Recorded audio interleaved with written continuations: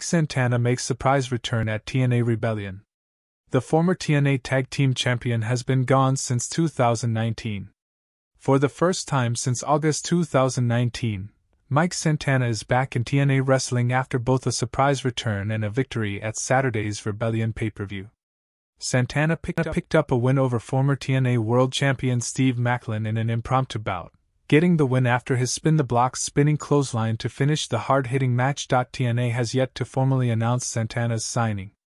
News broke this past week that the former AEW wrestler was negotiating a per-date deal. Maclin was in the ring with what he said was a brand new contract, and while the company met his demands, one of them for a match on the pay-per-view. That brought out Santino Marella, who said another superstar was signed with a new contract and was ready for a match as well.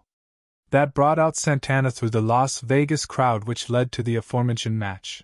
Santana was a four-time TNA Tag Team Champion alongside longtime, and now former, partner Ortiz. As part of the Latin American Exchange, LAX, the two spent the better part of 3 years in the company from 2017 to 2019 before departing for AEW. Santana and AEW parted ways earlier this year.